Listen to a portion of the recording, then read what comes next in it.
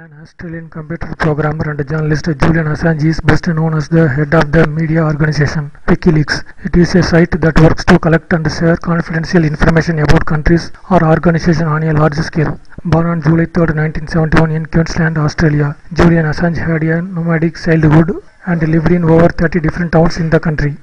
He attended the Central Queensland University and the University of Melbourne to study programming, mathematics and physics, but he did not complete his graduation. In 2006, Assange launched the WikiLeaks, sharing secret information and news leaks on an international scale.